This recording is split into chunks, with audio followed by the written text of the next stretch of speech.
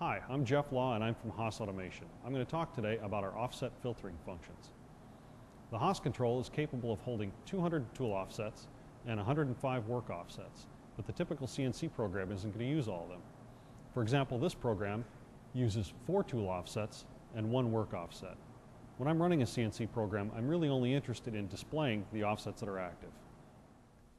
The Haas control now has a new function that lets me filter out all the unused offsets.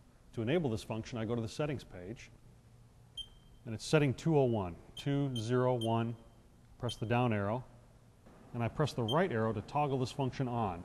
And when the word on is blinking, press the enter key to make it active. Now I have offset filtering enabled. The next time I run the CNC program all the way through, the control will drop all the unused offsets and display only those that are called in the program.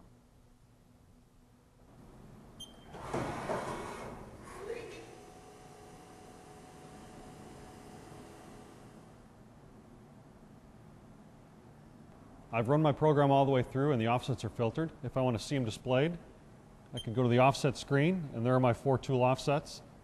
Toggle to the work offset page and there's my 1 work offset.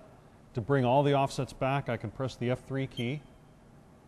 Same on the tool offset page, F3 to restore all offsets. And that's all there is to know about offset filtering.